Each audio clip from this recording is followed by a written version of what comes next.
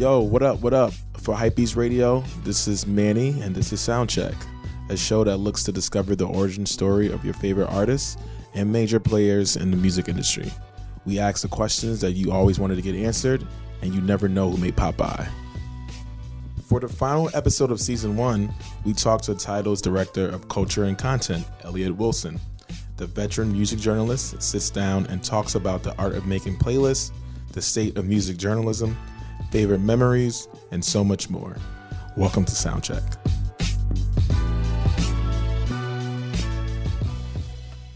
This is episode 10 of Soundcheck. This is a really special one. Someone that I look up to, especially as a person who grew up reading hip hop. I like to introduce our guest. I like him to introduce himself. Elliott Wilson, man. I like 10. Yo, 10, that's a good number. I like 10. Nice. 10 is cool. For those who don't know your story, you've been doing this for a while. You've been killing the hip hop journalism for a while. Yeah. Music journalism. I guess start us from the beginning of how you became. Origin, man? Oh, man, you ain't got enough time for that, man. 92. Well, let's start now and then I'll go back. Okay. Right now, my main thing is being at Tidal as the editorial director of culture and content hip hop. Really starting to get out here and doing some more press because I really want to push our hip hop playlist called Thorough. Mm-hmm. I call it hip hop's ultimate playlist. Like a lot of times, like I've been in hip hop so long, people always be like, "What are you listening to? Like, who do you mess with? What songs do you like?"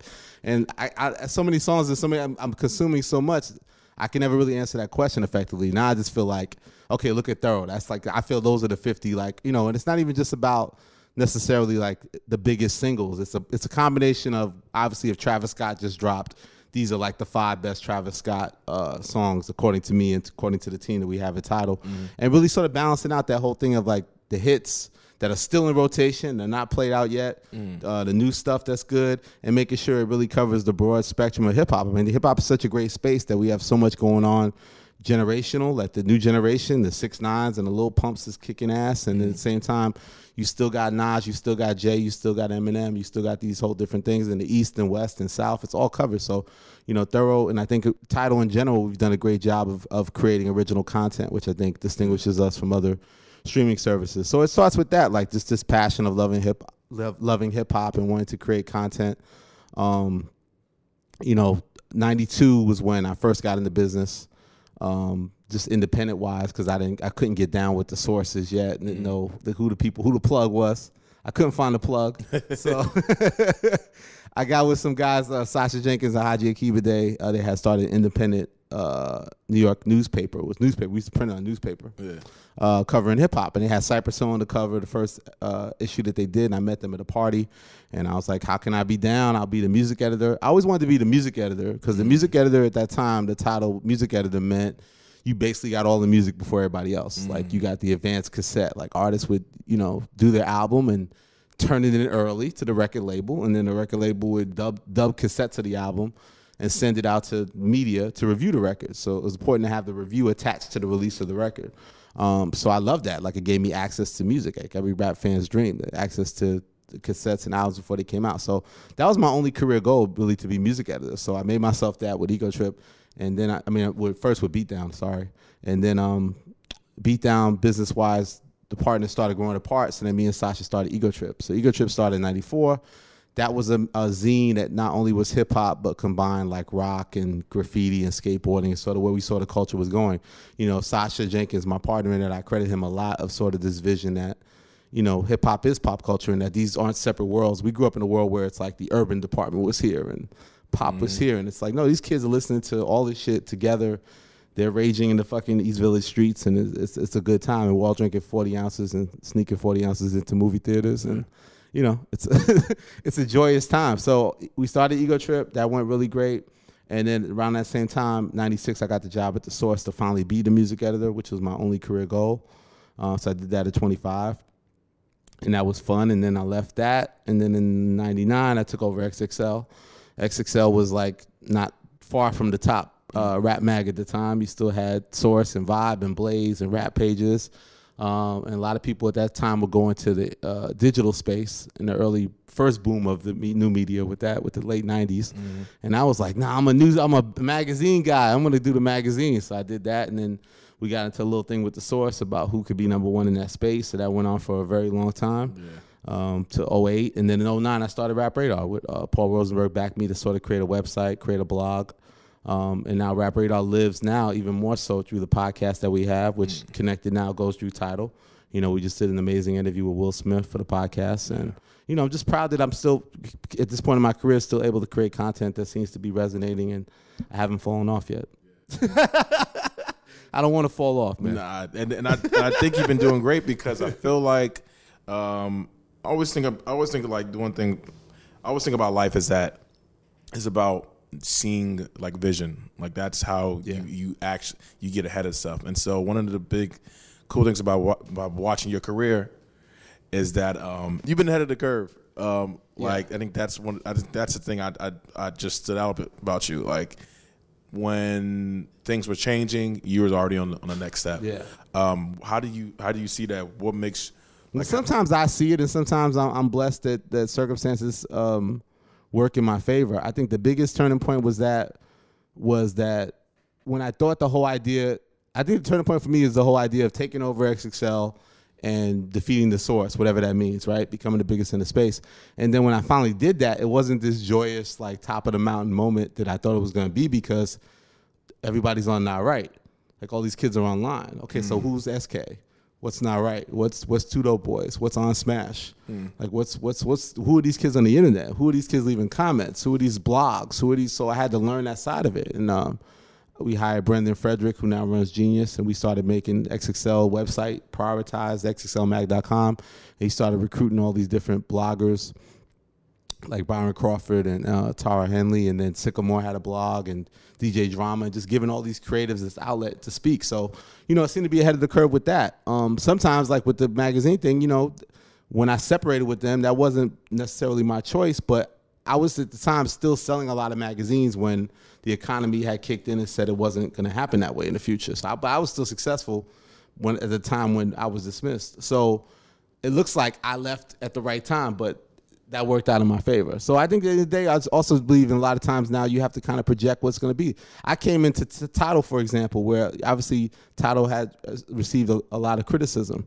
I believe there was untapped potential there to like create content, to create these playlists, to sort of put a very human touch to this curation in the streaming space, where a lot of stuff now is just built off algorithms and like, well, who's the creator? And there's ways for me to tell. And like, you know, there's been a good compliment I got from Billboard calling me a streaming storyteller. Like that's what I'm trying. So now I can do pretty much doing the same thing I would do, but now I get to do it on this platform, which I have access to all the music. I mean, that's the beauty of these streaming services. Is like we have millions of dollars, millions of songs at our disposal. You know, so how do we put these songs in a way? How do we engage the people? How do I give you a reason every day to go to Tidal? You know, what is being connected? Like, if there's a conversation going on online, how does Tidal reflect that conversation? So, you know, I think that I always look at challenges and I say, well, if I could contribute to this, I think that I plan ahead, and I think that we can do this. We can at least, you know, work hard and start to make an impact and show and distinguish ourselves from the place. I think it's always important for me to be different, to look at what's going on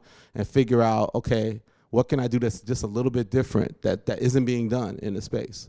You know? For the playlist, how much of it is analytics, as in like the data in the back end, absolutely no analytics. Oh, nice. It's me and Adele. It's the team. It's our passion. It's our love. It's again. I'll look at the charts. I'll look at, you know, what's charted. We have a whole playlist that really truly reflects Billboard on Tidal, that we distribute from Billboard. So you can literally see what's on your actual Hot 100. But at the same time, like I was saying earlier, Thorough is a combination of not just that. It's obviously going to favor the new. Like we just had a Nicki Minaj album. You're going to see a lot of Nicki because her album just dropped after 4 years. Yeah. So you're going to see the records that we think deserve your attention. But then it's also very important to me because a lot of times now you see how the shelf life is very short for these records in conversation. It's like I still want to listen to my favorite Cut Off Daytona or Kids See Ghosts or the whole Good Music rollout. So you'll see a couple of songs sprinkled in still in rotation. It's based off that, you know, it's based off this combination of like, and also to me, it's like, I always make sure that I want from track 1 to track 50 to be a very smooth listening experience that it holds your attention, like almost like a DJ. And DJs have the ability that when it doesn't work to get in and out of records, right? This isn't working. cut. You can't do that with a playlist. So it's even more important to like do your best to hold people's attention and balance out the mix of it. So I may put a Drake song like Nonstop next to a song where he's featured on, just to sort of maintain where a DJ would DJ a party. So it's just a lot of thought put into it. And it's a living, breathing document that we're constantly changing. If records come out earlier, if Chance drops 4 songs, the day before the big release, then we'll put those songs in rotation. So I love it, but it's not based on that. And there's no overall thing of like feeling like we have to hit certain marks. I feel like it's just, if I love hip hop, and I think if anything, I rely a lot on what I see on social to get a gauge of like, okay, this is important. I mean, obviously you look at a moment like what Travis Scott has just created, with all respect to YG and Mac Miller, he took over that week and, and made a body of work that really, lifted him up in his stardom. And I think that, if you look at Thorough or the Travis Scott Essentials playlist, it'll reflect that. And I think that's very important that now there's a place that sort of reflects the conversations we're having online every day. Yeah. I also like that you touched on the sequencing, because I feel like when some people think of playlists, just think of like these hot songs and throw them whatever. The hits up. Yeah. But then the sequencing is important because you needed like a flow to it. It's just because you just like, I like this, and you're like, oh, this is weird. Skip it, and then you probably skip the whole rest of it. You got to nail them with the first 10 songs. I mean, that's from all data we've ever seen across the board. It's like, people really, they're gonna, it's like the radio mentality, like people will zone out. Like if you can't hold their interest, the whole interest for 50 songs is amazing if you get able to accomplish that. So that's our challenge every week. But we usually update it whenever songs drop, especially midnight Thursday. There's the big drop, so you'll start to see new songs sprinkled in on Friday. But then usually by Monday at noon, that's when I feel like you can best assess the Thorough playlist. Like this is what we're rocking with this week, until the new records drop on Thursday. Nice.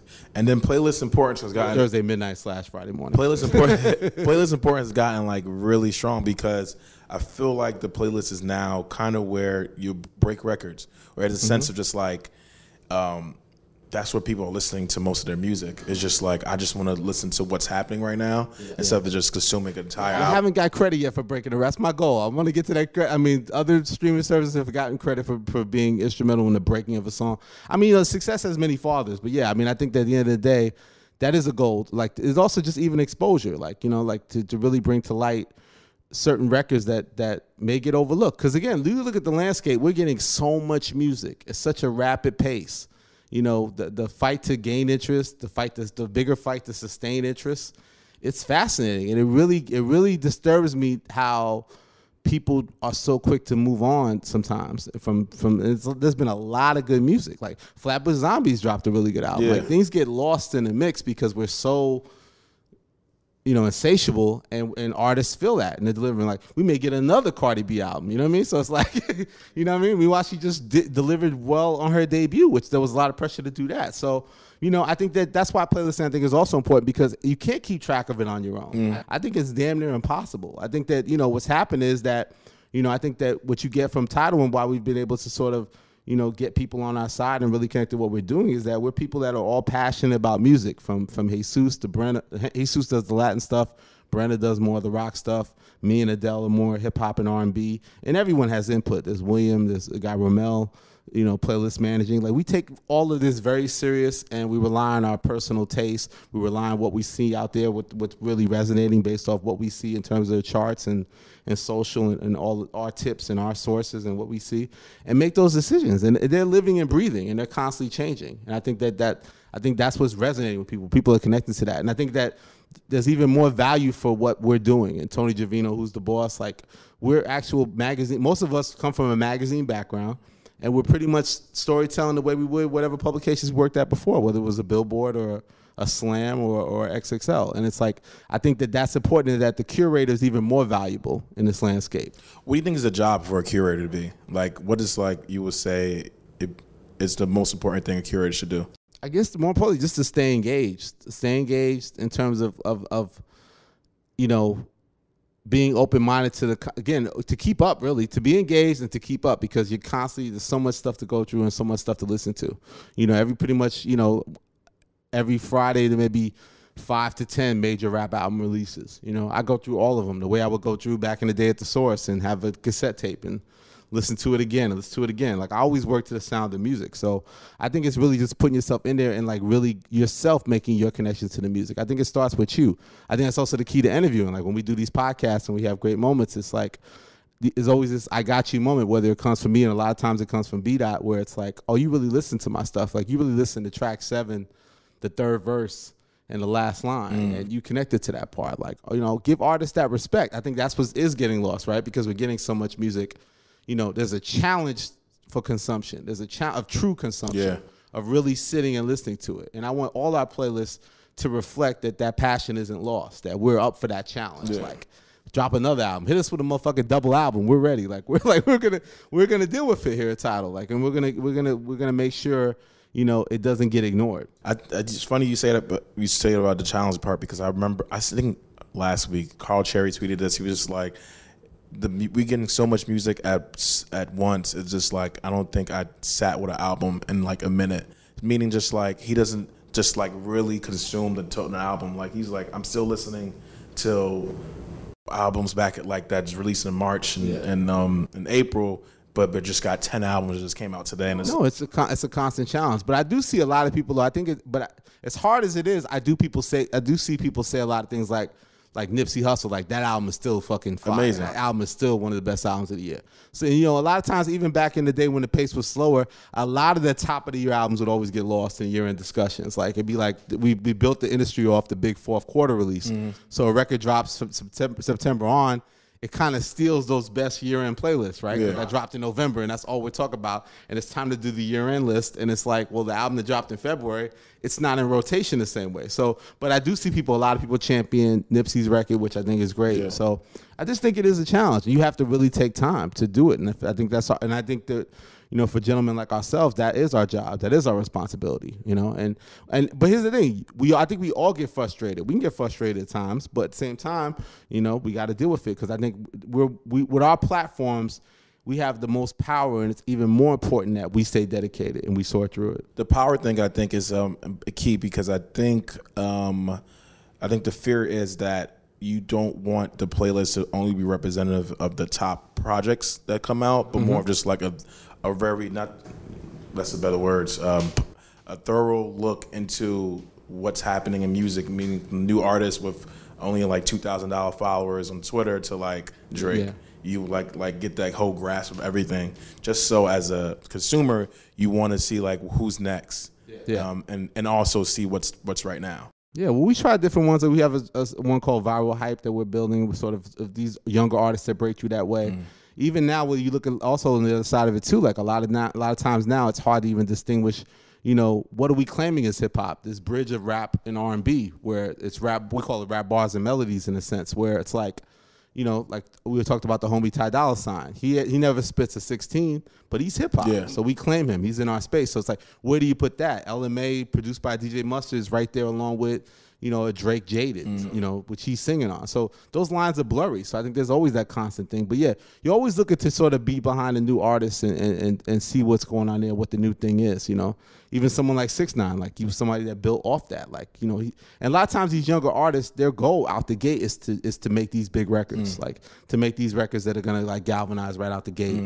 And they're gonna be very selective about what they put out. Like their output is gonna be very smaller. Like we used to do, like back in the day in the mixtape era, artists would put out just tons of music and throw it out there, and hopefully a song sticks. Like track 7 off this 18-track mixtape, all of a sudden it's starting to get in play. But now you see artists that every release is important to them. Every release is like, you know, and if they get that record like Leave Me Alone, Flip Dinero. Yeah, Flip Dinero. It's like we're not gonna pull the plug on that song yet, because we still feel like there's ways to take that song, and then when we're gonna get the major artists to jump on it, like, so you really feel part of that whole ascension of a song. So I think that in some sense, I think playlists have helped us appreciate songs more in the process of it. You know, like I've seen other places where it's like, you know, you get so caught up in your number of streams, but at the end of the day, it's like it's all about resonating at the end of the day. You know what I mean? And there's been songs like even like I hit Wale the other day, like when Black Bonnie, you know, obviously we supported that record early when the project came out, and Wale's dropped really good EPs this year. But when he did the video for Black Bonnie, I put Black Bonnie back in Thorough's rotation. You know, if Baca drops his album, Live Up to My Name, I think is still a great record, and I'm going to put that there because I think that still represents the album in a sense, and that's his best, strongest output to put in there. So I think the beauty of playlists is that, unlike radio, we're not as stagnant. Like, we can move records in and out very fluidly and time it that way. Yeah. What do you think rap music is right now? What state? It's good, bad, and ugly, like it always is, man. No, but like I said, I think that we've never seen a time when there's so much content and there's so much diversity, and there's less about like a generational battle as the way it used to be, as intense as it used to be. I feel like everybody's has their lane in the sense of like being comfortable in terms of like that there's a vision of hip hop that we want to be.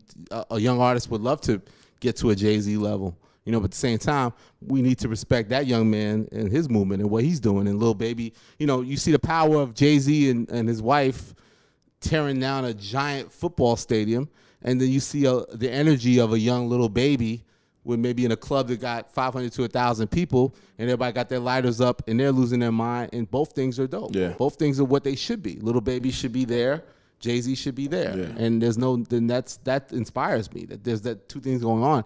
And there isn't a thing that of like in hip hop there's some sort of like expiration date, like that you can't be older in your 40s or up and be relevant. And we've killed that. You see that every day. Like, it doesn't matter as much. It matters about what you're doing and the content you're creating. Yeah.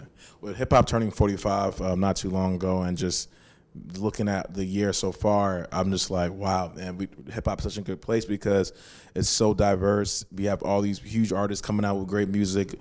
All the young artists coming out with good music. It's just so many different types. Yeah. People are now being broken up into subgenres. Like, it's now like, oh, that's not just hip hop. It's this, or it's that, it's this.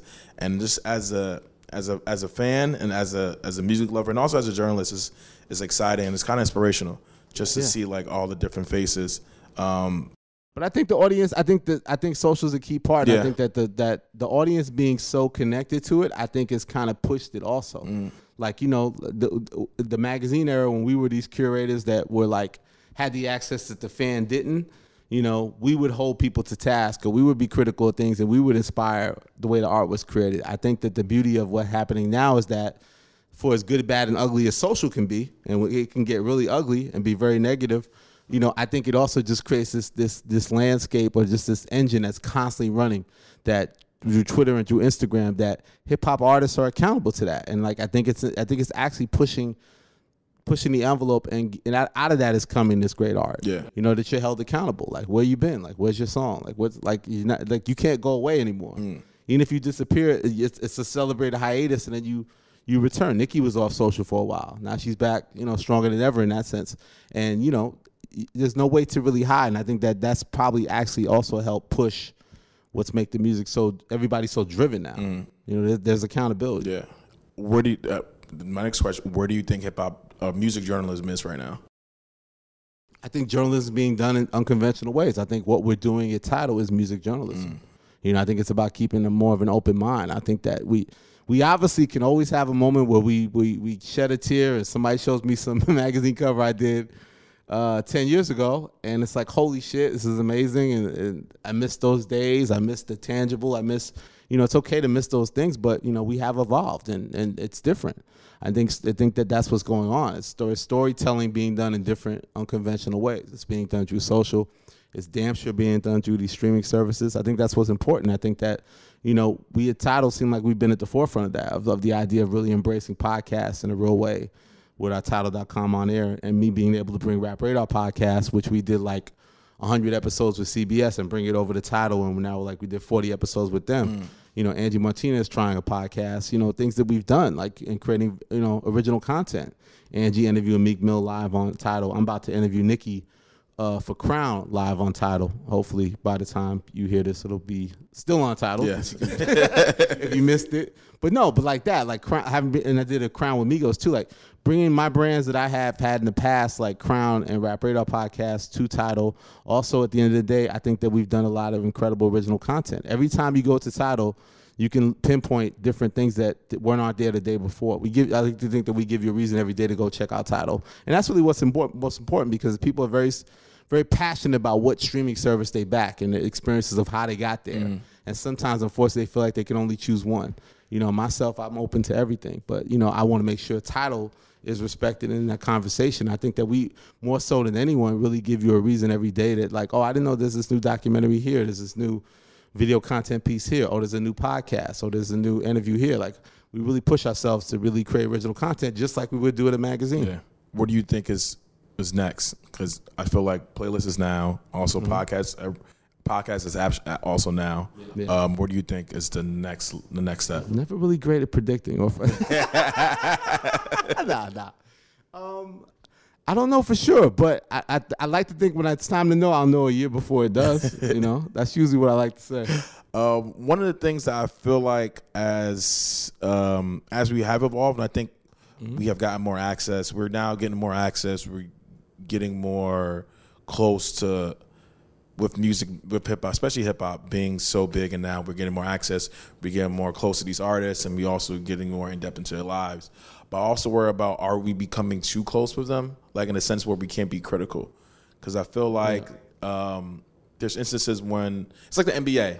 It's like NBA players have so much power, and so they can kind of like not control the narrative, but take over it. Yeah. And then the reporter or journalist who is critical is then put to the side. Yeah. And I feel like that's kind of what's happening with music, where it's just like these artists now are becoming so powerful and so like big names, and along with music, are we able as music journalists to call them out, or not even call them out, just be like, hey, this is something we didn't like. That's always a challenge to navigate those relationships, right? Like we say, like it's an up and down situation. Like any artist you get cool with, technically, you're gonna have ups and downs with, because once you become someone that they know who you are, and they like you or think you're cool enough to go get invited to their shows, or they know your face and you've interviewed them a few times, you build a rapport, and that there's a face to that name. So what you write and what you do, you're responsible for.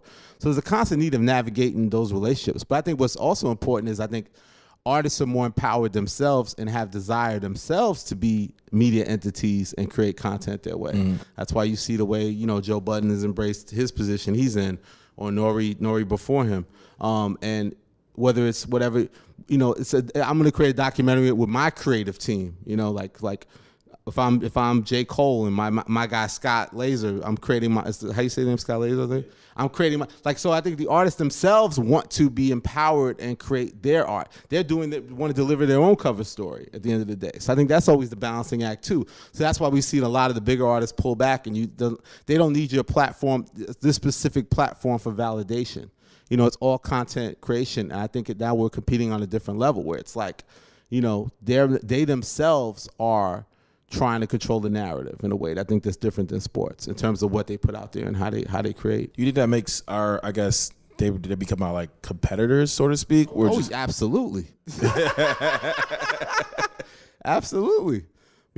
But that's what it is though. But I think it's better for the fans. I think it's good if you're dedicated to it. I mean, I respect Joe. Joe is dedicated to it. He's made that transition. In the beginning you could feel him still struggling with that, but now he's embraced it and totally he's all in it. I like how Joe is doing it. Like especially I think I was 100% in after the Drake when he broke down Drake's album. Won a lot of people over with that. And I was like, he nailed it. I was like, but see, that's the thing. Well, that's the thing I've always faced, right? And that's a great example.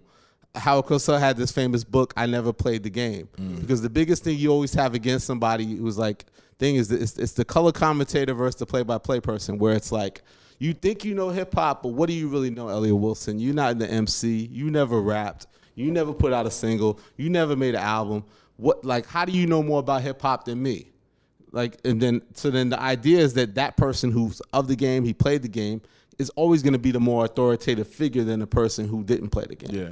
And I've countered that my whole career, in a sense, Exactly. But even Jay, like we playfully will tease, he thinks he's the same kind of mentality. He wrote his own book, right? He's a best-selling author, right? You see how many bylines he has in New York Times, where he wrote something, or other major magazines, so he takes that seriously, for example. So it's always that tug of war. But I think that, if the dedication's there, I think people respect it. And I think that artists now are their own entities of that. I come from an era of the press release. No disrespect to my publicist is here. Shout out to her. But artists themselves will put out their statement. through social media most times. Yeah, a lot. Now, there's still the need for publicity and need to shape things and need to deal with things, but artists have so much access to get their message out on their own. You know, you have to find that balance because the tools are at our disposal. But, you know, I think it makes it exciting. Yeah. What's it like interviewing Jay-Z? That's a really good question. No, I'll tell you why it's a good question, because I tell people, when people like young artists, not young artists, young writers or young people that want to get in media ask me questions about like interview tips and those kind of things, I always surprise them because I say you have to listen. You have to shut up and listen better and not talk over your subject and do those type of things and really, you know, make them feel comfortable. And I think I learned that more so from interviewing Jay in the magazine era when I got to interview him a few times. And obviously being an artist even then of a high stature, you know, it was rare to get him to do a sit down. And if I was started to interview him and I was kind of bullying the conversation or kind of talking over him or interrupting his train of thought, he would just literally stop speaking. And that would kind of hit a pothole in the interview. So out of my respect for him and finding a better rhythm, I learned to be like, respect the subject better and like know how not to step on their thing, and also kind of go where their conversation's taking you and not worry about, I didn't get to ask about this, or I have this idea and I want to, like every interview me and B-Dot have ever done, we agonize after because we didn't ask about this.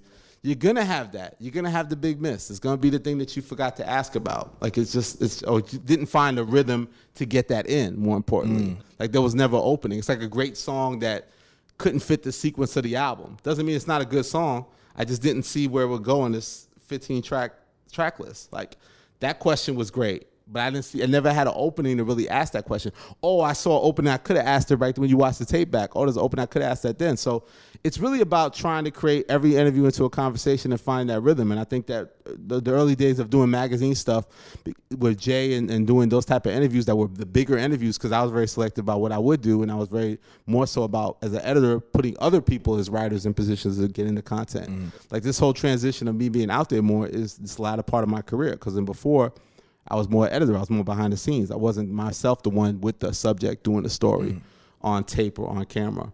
So I think that's what it comes from. I think that man's been very important in my life for a lot of things, and I think that that's part of it, that, you know, I learned to become a better interviewer, but it's still always a challenge, and, you know, you're going to make mistakes. But the biggest thing now that kind of worked to my favor is that with my dedication and being a veteran and being in for so long, you know, I think people come in with some measure of respect for me. So we're both kind of committed to this process of trying to have a good exchange. Like I said, when you're younger, you have to still earn that respect. You know what I'm saying? I'm sure you've seen yourself as a young journalist come in and, like, you know, the memories you have of interviewing somebody a few times, you've built that respect, you built that rapport. Now they see your face on the red carpet, they see your face at this event, and they know who you are. And that's really what it's still always about. Whether, you know, the paradigms change of the kind of places that we work, it's still really about that. Nice. You did a lot of famous covers at XXL. Yeah. What is, and I always hear stories, I remember Vanessa used to tell us stories about, like, man, this cover, we had to do this and this and this. Vanessa probably knows more than I remember at this point, I would guarantee. What's one cover that you did that stood out and the story behind it? Like, just one? Or multiple, wherever comes. Pick one. I'm curious. Well, I always talk about MJ50. I always talk about Baby Wayne with their shirts off in New Orleans. That was legendary to me. Those are some of my favorites. Nas burning the magazines, which led to the Benzino incident. That actually happened before that issue came out. Yeah. Because they thought it was just going to be him burning the source, not burning both. But the idea was he was going to burn both, and it was like, F y'all, because we don't rock with media anyhow.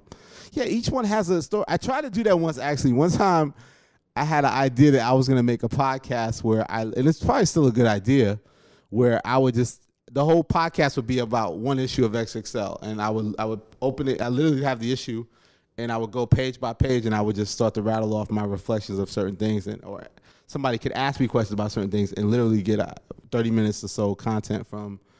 Because every page has a story. You know, that was the thing too. But again, I think that I come from an era where, even like, look at it now. It doesn't say the thorough playlist created by Elliott Wilson and Adele and all these people. It just says created by Tidal, right? So a lot of playlists that my hand's been on in terms of overseeing, you know, none of them bear my name, right? If we have a freelancer, we may put that person's name, you know. But what Adele does, and F Boogie, shout out to F, from Up North Trips. He contributes a lot too into the process. It's a process, and it doesn't have my name on it. It all says Tidal, right? So it's really just about like the content itself. You know what I mean? Like behind the scenes part of it. Same thing with XXL. Like even though my name wasn't on the show Improve when we first did Rick Ross, I still signed off on that page. I still made a decision, was part of the decision of who interviewed Rick Ross at that time. And every page to me means something. It's like every playlist means something to me, but it doesn't have to have my name on it. 100%. So, yeah. I think because the reason I brought that up because it's such a different time then and now for like making the content. Like before, there wasn't no like Twitter to find who the contact was or Instagram to see where they at, or it was like you gotta I gotta call this person and try to get this person to somehow try to get this guy to meet me here at this time. Yeah. The turning point for me was when I started when I took on the challenge to do Respect Magazine. Shout out to Jonathan Rango. I literally didn't know Rick Ross, and we just started exchanging DMs and literally set up the whole thing with us going through communicating with each other through social media. Didn't have his number, didn't necessarily have a contact. Flew to Miami. All of it was kind of done just us connecting on social media, direct that way. And I heard he did a lot of business that way. I heard he pretty much built MMG through that. Like he DM Wale and DM Meek, and like a lot of that business he did was through social media. So I think that was a turning point where I was like, wow, like it's amazing that we're really using these platforms and doing business in a different way, where it's like before it was all about that. Like, you had to go through Dame Dash to get business done at Rockefeller. You wasn't getting to Jay. You wasn't getting the bigs. If it was media, all roads went through Dame Dash. I had 8 million Dame Dash meetings. You know what I'm saying? Like everything had to go through Dame at that time. So you had that, and then certain things you had publicists. Like certain publicists, you had to deal with this publicist and to get the artist, to get the access. And now, it's still needed. It's still a part of it, but there is more of a direct line to artists per se. This is probably like a tough question, but what are some of your favorite projects so far this year? Albums, you saying? Albums, mixtapes, EPs. Man, I go on forever. Nipsey, I say Victory Lap. Pusha Daytona. This is just rattling. No order. Yeah, yet. no order. The Carter's album is amazing. Again, I have my own version of the Drake album that's amazing. Like a lot of albums, some of these albums are a little long for me. So I might make my 10-song version that's cranking with my sequence because, I think I'm a playlist master now. So let me show you how to sequence your album better than you did. That's always a challenge. Who else do I like? Who's kind of slept on? Oh, Gunna. Listen to a lot of Gunna. I was late on that Drip Season 3. Right, it's Drip Season 3? Yeah. So I like his voice a lot. Lil Baby, like a lot, man. Just, again, I think that's, and see Travis's ascension is amazing. I think there's a lot of great stories in hip hop. Nicki coming back strong. Cardi still out here winning. The fact that I was telling somebody, it feels like, I don't know if we've had 2 female artists at a high level, that you can make the argument, well, I still love Cardi. Cardi's number 1. Or I still love Nicki. She's number 1. And that reminds me of when I was at the Source and we had Foxy and Kim. And they hadn't even put out their albums yet, but the whole energy behind that was just so exciting. Like, Foxy, no, Kim. Like, the energy of that. I remember when the first cover I was a part of at the Source, I didn't really work on that issue, but they had that cover with Foxy and Kim on the cover together and how huge that was. So I really feel like we're in an era there where it's like, wow, the female rap game, and you still have Rhapsody and all these other young voices. The sister from Philly, which one? Made the 1 minute song. Tierra Whack. She's fire. All these young talents, like and again, like with his crazy ass 6ix9ine and all that, and Little Pumps and all these kids and Gunna. Like I said, I think it's great. I mean, there's so much to listen to. There's so much content. And again, I feel like, unfortunately, the Flatbush Zombies and these kind of other artists that have made really strong albums this year are getting lost in the mix. And I think it's important to go back and revisit that. And that's the beauty of streaming, that you always have access to it. You always get into that mode. You always can go back and appreciate it and dump through our playlists on the hip-hop side and see how that truly has reflected the conversations that have happened in hip-hop this year. Like, that's, to me, is a timeline, just like anything, just like on social. If you look through, like, our genre and our playlists and the history and the order, it's like you can kind of get a gauge of, this is what we were talking about 2 months ago, and these playlists kind of reflect that conversation. What inspires you now? Like what gets you like, man, let's go kick some ass today? I think the music still inspires me. Like hearing that song, like I need a soundtrack to my shenanigans. So I still love the joy of working the Tidal. Also, working at a streaming service is that I go back to having access to music before it comes out.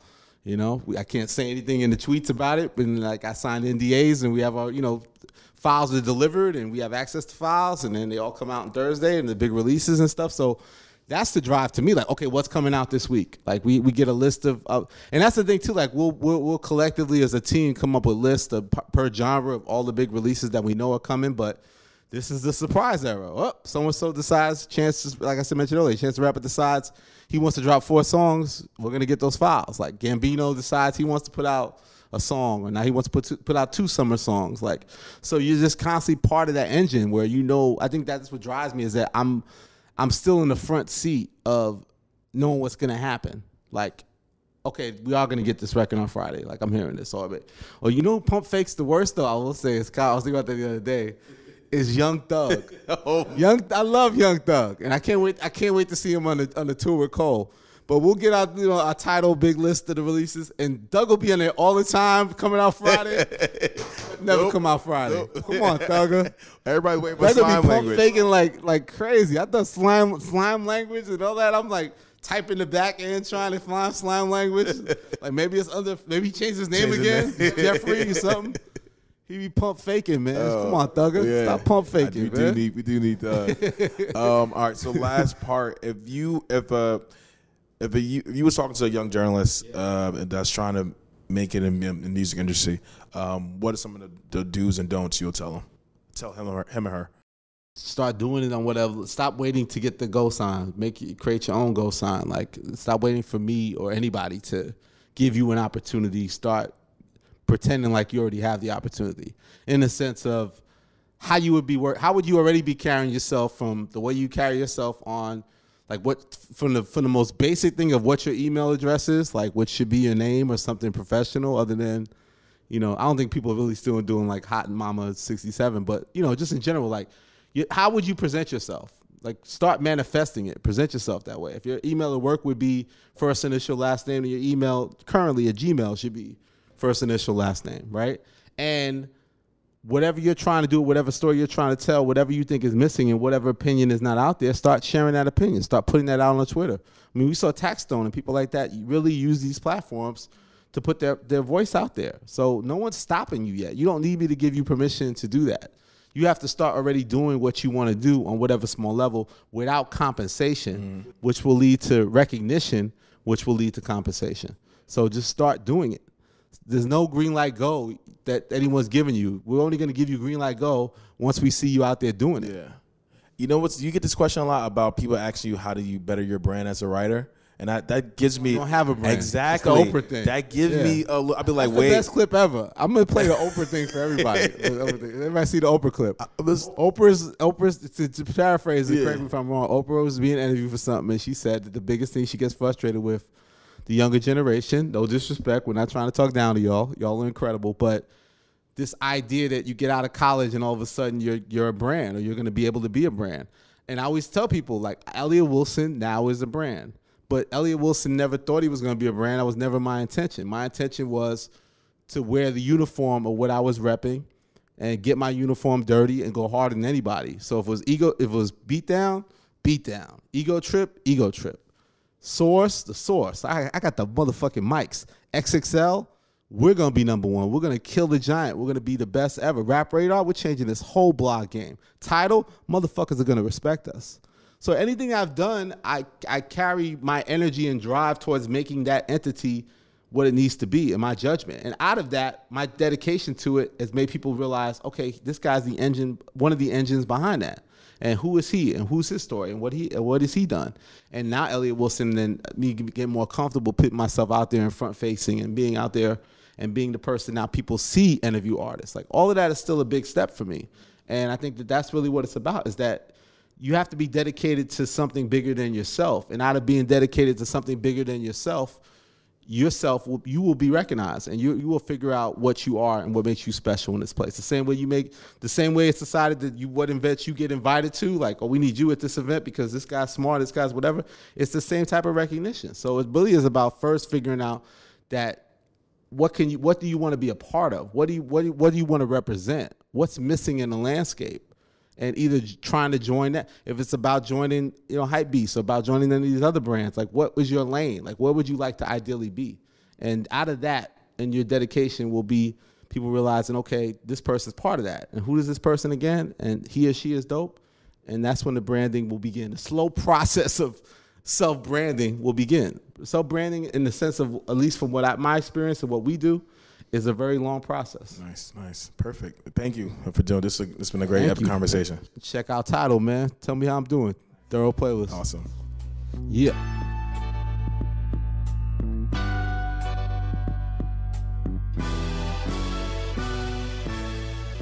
That's today's episode of Soundcheck, and definitely check out Tidal's thorough playlist for all the hottest tunes.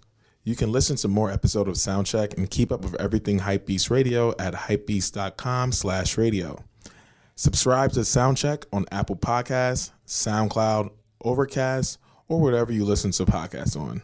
Feel free to reach out to me on Twitter at ECM_LP and follow HYPEBEAST Music for more original content and music news. Let us know who you'd like to have on the show, and thank you for listening to Soundcheck.